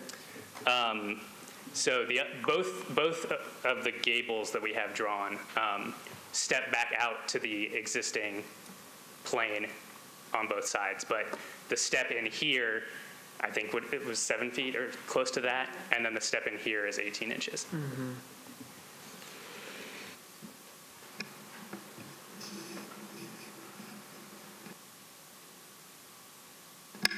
So I will just clarify that we are only asking for the inside of the 2 feet on the, kind of on this facade, but not on this facade, because the part that's taller is, it's kind of confusing, is this part right here. And so it's not really much taller than the house itself. It's just taller than the new roof form, if that makes sense. So we're okay with that. It's just we're asking for this part to 2 feet. So.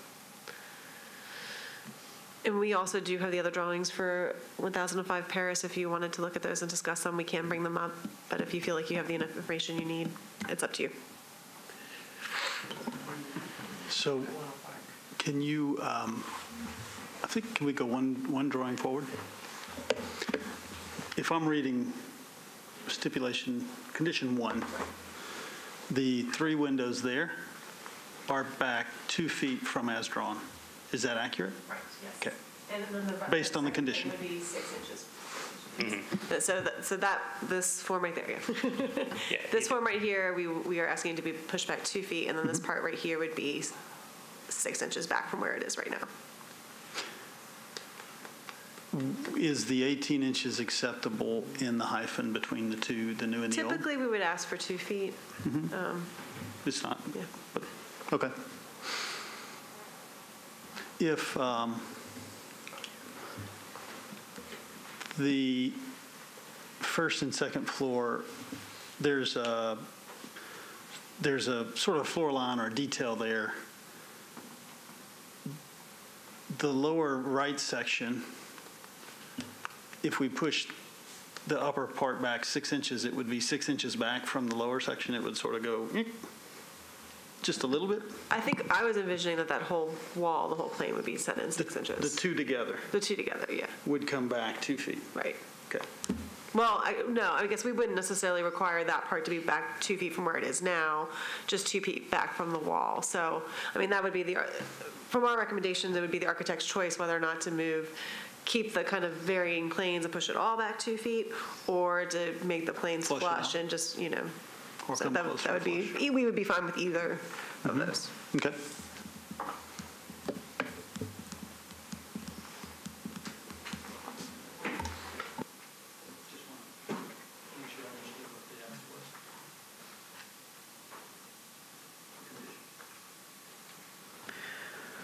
Okay. We're probably not, are we having more questions for the applicant? Okay, not for the moment. Open public hearing, close public hearing, discussion.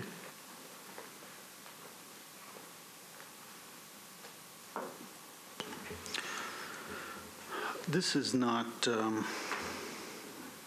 well, I think it's germane to this discussion, but the applicant sort of brought up, and I remember, I think it was a case a couple weeks ago, there was a there was some description given of a house that was in fact one story because of the way the window pattern was, and there just wasn't, the attic space wasn't developed, and we were basing a discussion about 1 and 2 stories or 1.5 stories on eave height and stripping away from it the fact that there's windows that obviously indicate and that there's a floor line, a really tall window and a really tall eave.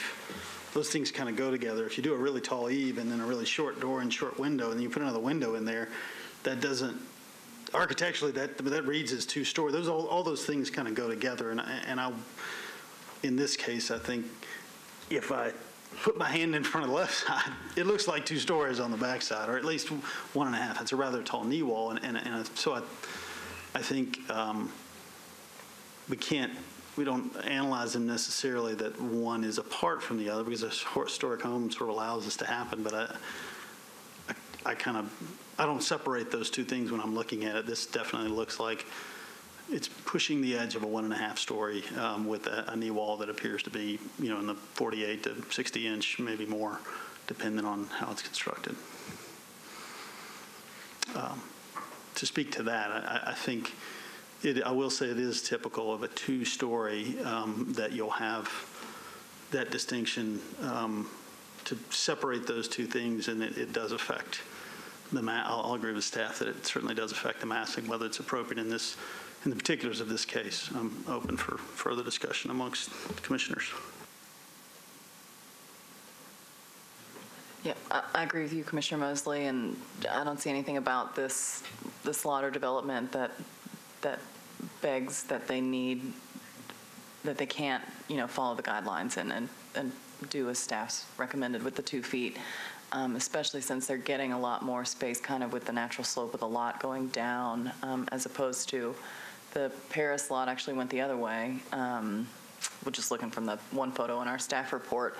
So I just don't see a reason that it can't follow the guidelines due to this particular lot and what staff has recommended. Yeah, I commend the solution for sure, but it seems like, kind of agreeing with you that this is something they can probably make that work. So I don't see a lot of heartburn with it, but I do commend the solution and the respect to the historic home.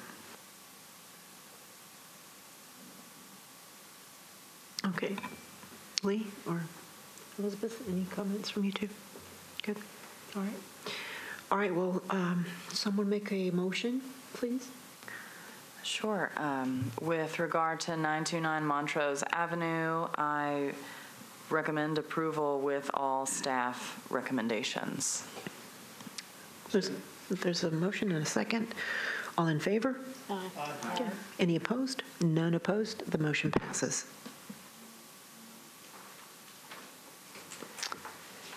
All right. We are at revision to rules of order and procedure. There, you probably, I'm sure you've read it, so you'll see that there's multiple changes. I think most of them are fairly housekeeping issues, and some of them are just to keep us in line with other boards and commissions. But I'm happy to answer any questions you have of that. Probably the biggest change, though, is on page 10, adding the possibility of a show cause hearing, and that will allow staff to bring any violations to you, require that they come to you before they go to court. And our legal counsel can explain it better if you have any questions.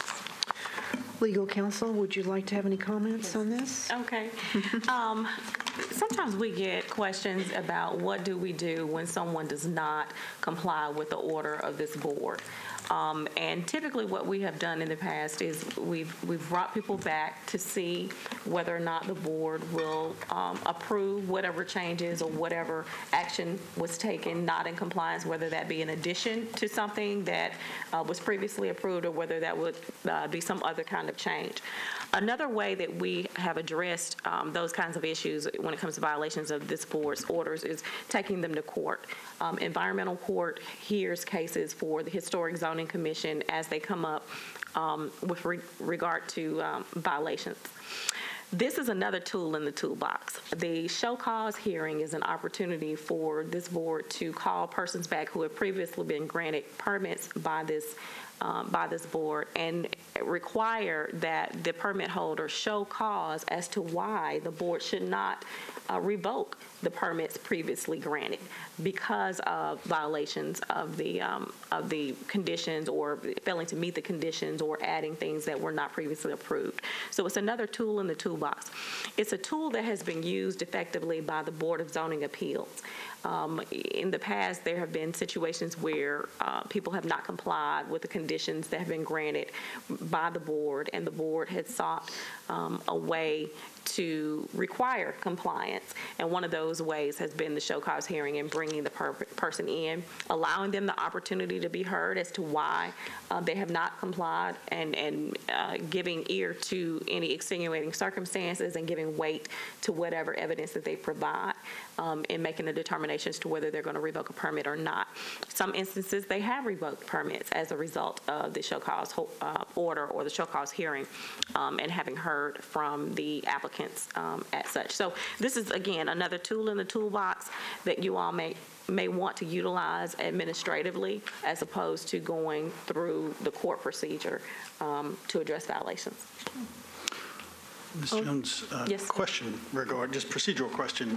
If, without a show cause hearing, if an applicant has a valid permit and they violate that permit and it's referred to environmental court, is there a legal recourse that would prevent them from completing work or even applying for a certificate of occupancy if it were new construction, for example, and then the violation is treated and isolated from itself so that they might get the benefit of use of their property and still have a violation ongoing, whereas the show cause would revoke a permit and would open up other options to government to not allow a certificate of occupancy if there were no valid permit on the property.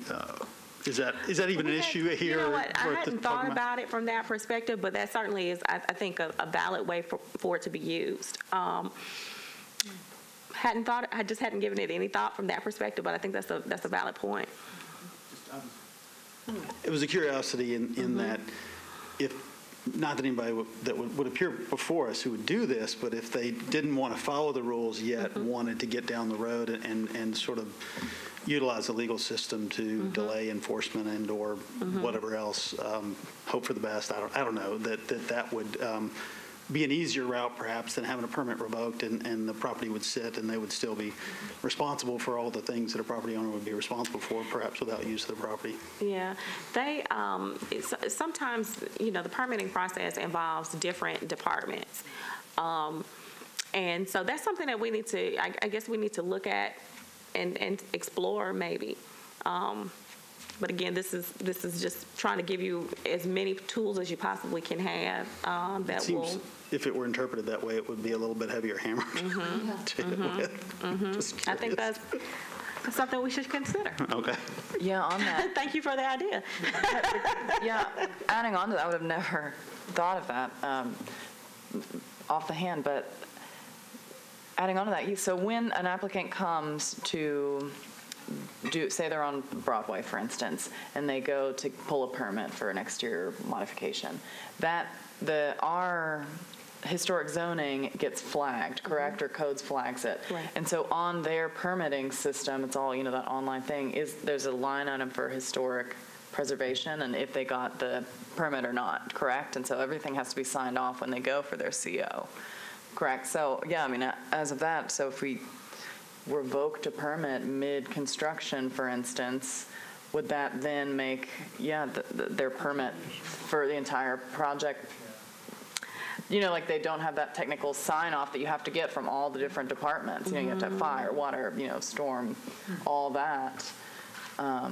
That's just an interesting, I'm just thinking of it, looking at, the computer screen of all the different codes that you have to get your permits. And that's a possible outcome. Sometimes we see projects that are out of compliance after it's gone through that. That would be the most effective time to be able to do that. But sometimes, unfortunately, we don't know about the violation perhaps until after the construction is complete and there are no more permits to be sought. And so in that case, historically, we have gone to court on those cases if we're unable to resolve them any other way. And we have quite a few cases right now that are waiting kind of in the queue for us to prosecute in environmental court because of the docket being inundated with a number of things, including the short-term rental property cases. Some of those we have not been able to push through in that fashion. But again, this will open up an opportunity for, and you really already have that. I mean, I think kind of innate in a board's ability to grant a permit is the board's ability to revoke the permit if the conditions are not met under which the permit was granted. So I think you technically already have that ability to do a show cause hearing if you were to want to explore that. However, I think it's cleaner if you have it in your rules. That way everyone is on notice of what are the possibilities with regard to getting permits and not abiding by them. I also think that deferrals, it's good to have a number on that because we're coming up on, we've experienced several times where they keep deferring, and we don't ever close it. That application stays open, right? Especially with the staff. Do you find that there's that is an issue of an application open because of a deferral? It has been lately. Usually, or sometimes when someone defers, it doesn't automatically come back the next month. But there have been situations where they have asked every month to come back, and every month at the last minute they defer or request a deferral. Is that the difference? Is that the difference of the last? Is that what the difference is with deferrals? The underline, is that new or is that? Yes. Right. The underlying language is new, yes. And we had some similar language in there as it related to withdrawals in a previous iteration of this document. But what we wanted to do was to spell out exactly what will happen as far as deferrals. Deferrals are kind of like they're kind of like continuances in court. You can request a continuance in court, but it's up to the judge as to whether you're granted one. And likewise in this tribunal, persons can request for their item once it is on the agenda to be deferred, but it's really up to the board as to whether or not you grant that deferral or not, because that would be an action of the board to defer an item. So here we put in some guidelines that hopefully will be helpful, that really creates a situation where it's treated as a withdrawal if it is deferred more than two times. Yeah, that's the difference. Yeah. And then it goes on to kind of explain a little more clearly what the effect of a withdrawal is, and it prevents you from applying with the same or similar application within the next 6 months. So hopefully that will give people opportunity to kind of go back to the drawing board, and if they thought that they needed to withdraw or if it's not quite ready, to have an opportunity to actually get it ready. Because as a practical matter, when items are put on the agenda, then there are people that show up expecting for that matter to be heard. And so if it is constantly put on the agenda month after month after month, then we really kind of may be in a position where we're inconveniencing the public, thinking that they are going to come down here, they're going to have an opportunity to be heard, only to be told that the matter won't be heard at the request of the applicant. So I think this kind of makes it a more fair situation. You get two opportunities to defer without any adverse effect, and then after that, if there's a third one, then that will be treated as a withdrawal. And we welcome any suggestions that the board may have with regard to that or any comments. That we find too that when, it's good to, I think, address if the applicant has a good reason for a deferral, so that if there is a request for a referral, that we ask it. We say, why did the applicant defer? If they didn't, then perhaps then we are more aware to say, all right, let's review this project, so that we don't keep seeing it if it's reasonable. I feel like I find out more we want them to defer more than they want to, but nothing has changed regarding that. We still have to wait for them. They have to request it. Procedurally on a deferral, and it's been noted here that, and the commission may grant, which means there's an action. And I know a lot of times there will at least be mention of it in terms of granting an action. What is the procedural, what do we need to be doing to make sure that we acknowledge, do we need to be doing more than we have to acknowledge an applicant's request for deferral? Of course, it was mentioned in the going over the agenda today, and then we took action on that. But if an applicant gets up and then in the middle, or we've had them defer at some point because they didn't think they were going to win, but they can just apply the next time. And I've never caught that one, and the same thing could happen here after 2 times. Just make another, apply again. And we can't. There's nothing we can write here that would prevent them from applying, and there's not a fee. So I don't know how punitive that is necessarily, but I definitely agree that you can't. Deferring it forever is not right. But back to my question is, as a board, do we need to acknowledge in some way other than quizzing the applicant and taking an action? What does taking an action mean for us so that we follow the guidelines and rules? Very good question. Taking an action would mean take a vote on whether or not. So someone would need to move to defer, and someone would need to second, and then you would need to have a vote. Now, you kind of do that already in your agenda adoption.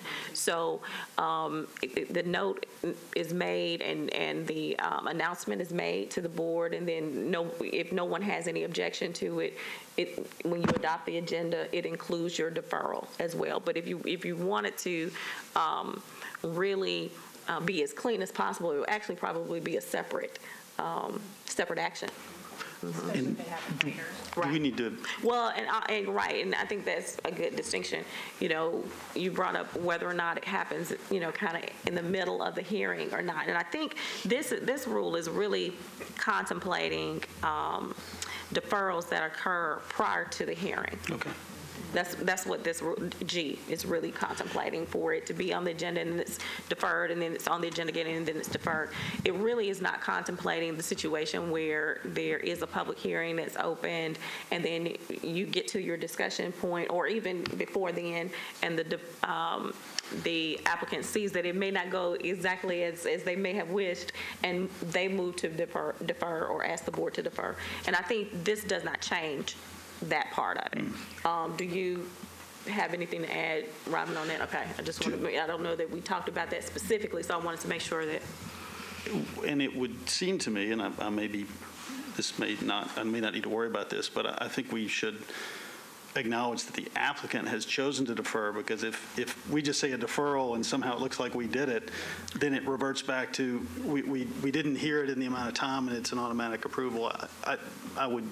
It would be good to get all of that information in the record. I agree with you. But we can't. We can't defer it. I think just acknowledging that the applicant has chosen to defer is the way it ought to be talked about. Correct.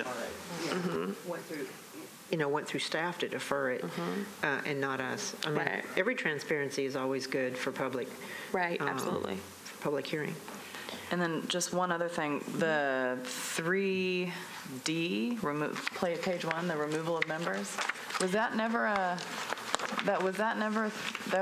stipulation for that? It was just you would resign yourself voluntarily? That was the only way? We didn't have a rule that dealt with that, and so what we did was we took our cues from what was already in the Metro Code as it relates to removal of persons, and so we took that and came up with a rule that we hope would be suitable for the board in the event that we have members that were unable to make it. Sometimes we know that when the appointments come, everyone is excited to be a part of this board because it's a great board to be a part of, and it's an opportunity to make a difference in the city. But sometimes things arise that are outside of our control, or people's lives change, or people move, or jobs change, and things like that happen. So we want to encourage, though, people to think about when they're absent, what happens.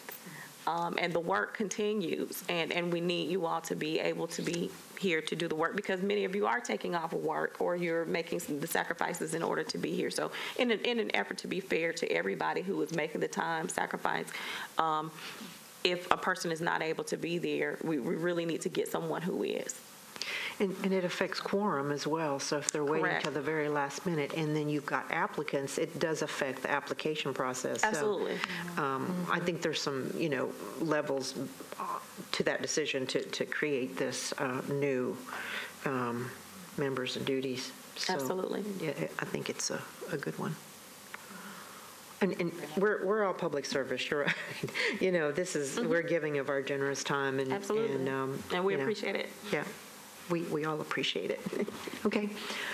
Okay. Anything else? No, I don't have anything else. Okay, we shall adjourn. Matt, right, yes, if you would. Oh, yeah, we got to do this. Before you adjourn. Oh, yes. Okay. But also, if you would also include whoever makes the motion, if you would include also for us to have for the approval, obviously as recommended by staff and the legal department, but also to include in there that we would be able to make any non-substantive type topographical changes that may need to be made as a result. There's a couple, I think, in here that we've now identified, and we'd like to be able to make that without bringing it back to the board because they're non-substantive changes. So, Madam Chair, I'll move approval of the alterations to rules of order and procedure per the staff recommendation with the additional stipulation that grammatical errors and other non-substantive changes be at the discretion of staff and legal. Second. Yeah. Is there a second? No, second? Okay, second. All in favor? Aye. All right. We are all approval of this addition. Very good. Thank you. Thank you. Thank you. We are adjourned. Can I remind you of one quick little thing? It's not a part of the meeting, but just wanted to remind you about the Old House Fair, March 2nd, 9 to 3 p.m. at Sevier Park Community Center. And we're still having a little trouble with our direct website, but if you just Google Old House Fair of Nashville, it'll get you right there. And you can see all the different exhibitors who are going to be there and the sponsors who are making the event possible. And there's a list of quick little presentations that'll be throughout the day as well. So hope we'll see you there.